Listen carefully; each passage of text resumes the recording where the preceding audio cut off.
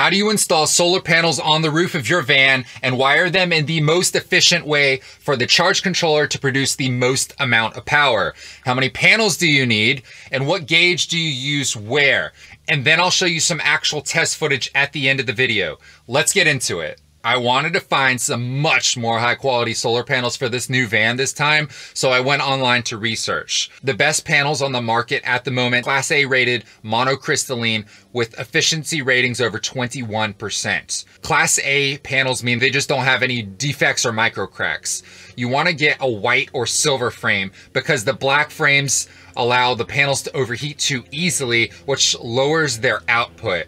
Do your own research, but I decided to go with the 9BB BougeRV 200 watt panels when I looked online. 9BB just means that they fit more cell receiving surface on the panel itself, making the panels 8% smaller than they would have otherwise. I chose these because they have a higher efficiency rating than almost any of the panels that I've seen at 22.8%. And the price is about $30 to $40 lower than most others in the same tier. And 4 of them will fit perfectly on my transit roof, leaving room for the fan in the middle still. It's a funny story. So I decided to purchase these panels on my next paycheck myself. A week later, BougeRV actually reached out to my channel and asked to sponsor me with the battery product of theirs. I didn't care about that. I instead asked if they would sponsor me with these solar panels that I wanted. So just so you know, I was definitely going to get these panels anyway, with or without this sponsorship. First of all, I'm not just gonna put some random panels on my own dream van that is supposed to have unlimited energy at all times, just because I got a sponsorship. So, unboxing. Most negative reviews online come from multiple solar panel companies that are about damage during the shipping process. So I saw that in this box, these had thick foam panels covering the corners and a thick cardboard covering the panel itself. So I was personally happy with this packaging. I saw no damage to any of the 4 panels. So let's go over the solar install now. So for the purpose of this video, I'm gonna have the solar charge controller and the battery already set up. My next video will show how to set those up. So we have 4 solar panels total. Each one is 20 volts at 10 amps, and each one is also 200 watts. So these 2 up top, they're connected in series, which is positive to negative. These 2 on the bottom, they are connected in series as well, which is positive to negative. These top and the bottom, these are connected in parallel on both sides. So this is positive to positive, and this one comes in negative to negative. These things right here are Y-split connections, which allow 2 connections to come together and then 1 out. So this one comes over here now, and this wire is the positive into the solar charge controller, and this wire is the negative into the solar charge controller. Since this is a series connection, series wiring doubles voltage but keeps amps the same. So that's 20 plus 20 volts, and that's 10 the same. Same thing for the bottom, 40 volts and 10 amps. So now when we take the top series and the bottom series and connect them both in parallel with the positives and the negatives, now right here we're dealing with the same voltage but double the amperage, because parallel wiring doubles amperage. We still have 800 watts total, because when you multiply your voltage times amperage, 40 times 20 equals 800. Now the reason why you would want to wire it this way is because you want to get the voltage up high enough to make the solar charge controller be able to produce enough power. So it's not just the amperage that you're bringing in that's going into your battery, it's also converting the voltage. And if the voltage is high enough, then the solar charge controller is more efficient. So you could technically wire all these in series as well to get the voltage up to 80 and leave the amperage at 10.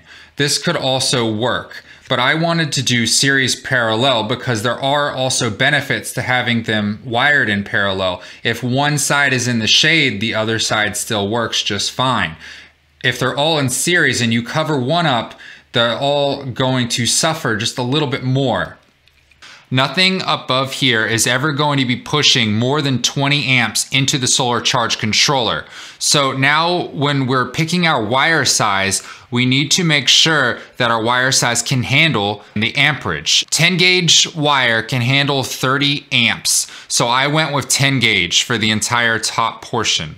Using wire good enough for only 20 amps could actually melt or catch fire on an extremely sunny day, since more than 20 amps is technically possible.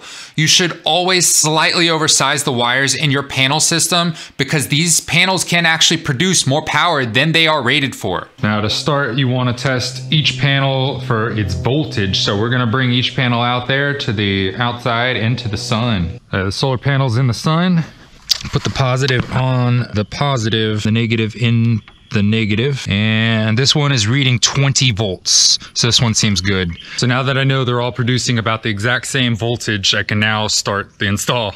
Lay your panels out the way they'll be on the roof. You're going to install your Z brackets right over those holes on the side using these screws. Put the washer on the bolt on the Z bracket, then the lock washer and the nut, and then tighten it all down. Get your die-core butyl tape and put it on the bottom of each Z bracket so you can slide it around on the top of the van without damaging the metal or paint. Keep the film on for now so you'll be able to slide it around. Clean and wipe off your entire roof before putting any of the panels up top. Now get all your solar panels up top and just look at the fit. Look at each Z bracket and see if they fit in between.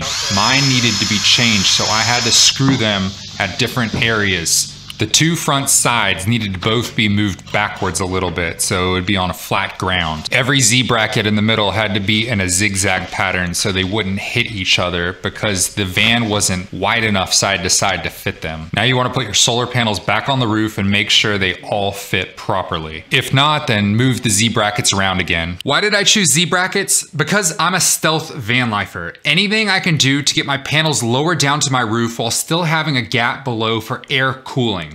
Eventually, I'll put side rails up so people at ground level will not be able to see the panels or the roof fan. It'll remain a plain white van with a roof rack. Have another person help you put the solar panels up top so you don't drop them while moving up the ladder. And go ahead and place them as closely as possible to where they're finally going to go. Remember to keep that butyl tape covered. You see right here as we slide them around. Make sure you're routing the wires at least where they need to go so they don't get stuck underneath the panels.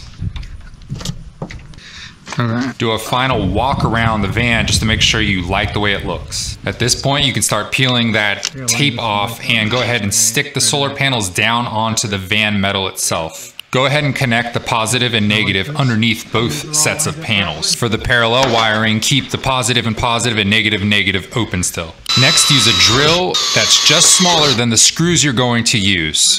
Here, you're going to communicate with your partner down below as you screw into the wood piece that they are holding. I'm gonna put the other one in now. It gives it extra structure so you don't strip anything out, especially the metal of the van. All the way through. Oh.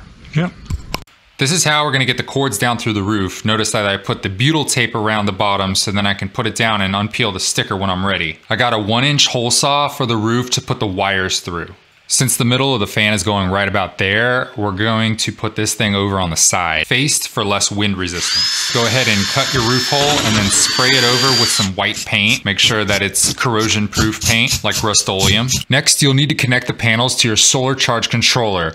You could buy pre-made MC4 wire, or you can follow along with me and let's make our own. The reason you would want to make your own is if you want to make the wire fit perfectly between components on your roof with the size and type of wire you pick yourself. Use at least PV rated wire in direct sunlight or weather. Honestly, this is really easy to do. Just watch. MC4 connector, release them. This tool, this is the male, this is the female, the negative. These are the two crimping pieces for the wire. This is the male and this is the female. A good way to know which one these go to. Male goes to the opposite. The female one goes into the male one right here. Now I'm using 10 gauge, so I'm putting it into the 10 gauge stripper. We're gonna strip our wire, again, about a 1/2 inch right there. Twist it around, make sure you cut it all the way, and then pull it off. Like that. Now I have the BougeRV crimper. This one is 14 gauge, that's 12 gauge, and this one's 10 gauge. I'm using 10 gauge. Don't push it all the way down, but make sure it's up in there. Put the wire inside of it, and then go ahead and crimp it. That is solid right there. This can just go all the way through, honestly. Do it until you hear the sound. Tighten it all the way up, and that's done for the male side. To determine the wire length, just push this through first. A good bit, just so you have room. Route the wire where it's going to go, and this is exactly where it's gonna go. I'll cut it about a foot or two down, right there. The female and the males can have sex with each other. Boom. So this can go on here now. This is now fed down into here. And these are the 3 screws that it came with. These need to be tightened all the way. And now all that's left to do is just put some of the caulking on here. Lap sealant self-leveling. And you're just gonna put it around where the screws are. Make sure you know which one is positive and which one's negative. Make sure you get the right size grommet to go in the hole up here. If the rubber wears off on the outside of the wire, it can cause a fire. It's basically gonna cause a short because this metal is ground in the electrical system. So it's gonna short out and it's gonna cause a fire. Remember, each one was saying it was 20 volts before each panel. Now they should be doubled since it was doubled once with the series parallel. It says it's 36, which is fine because it's actually not that sunny out right now. If the sun was fully out, this would be 40. If you wanted to right now, you could just attach these directly, this one to the positive, this one to the negative, and it would work fine, you'd be good. But I'm not gonna do that. I want to put this in between still, a switch, so I can cut off my solar panels if I need to do any maintenance. RVs do not necessarily need to adhere to any solar code, but if you want to and also make your system the safest it can be, install a 2-pole breaker instead of this 1-pole switch. Remember guys, always switch on your battery first before the solar. Let's do it. And there we go. The solar is coming in, the current still 0. That'll change here in a second, it should. There we go. Not the sunniest day, but we're still getting almost 600 watts. Notice the shadow of the van in the background. As it goes away, you see the power decrease. Still taking at about 7 amps and pushing 15 amps into the battery at this point. The most I've seen so far is 45 amps, which is honestly way more than I thought I would get. So I'm extremely happy with these BougeRV panels. How many panels do you need? First, you'll need to measure what will actually fit on your roof. You could just fill your roof with as much solar as you can fit and chance it. Otherwise, you'll need to calculate some things. Look at the labels of each appliance you'll be using to find their watts rating. Once you have the power consumption of all the devices in watts, you'll need to determine how long in hours you typically use each device per day. Once you know the appliance's power draw and usage time, you multiply them to get watt hours. Now size your panel system accordingly. If you use 1000 watts a day, you'll need at least a 200 watt panel to keep up. If you use 5000 watts a day, you'll need at least 1000 watts of panels to keep up. This is extremely averaged out for the amount of good sunlight you have per day, about 5 hours worth.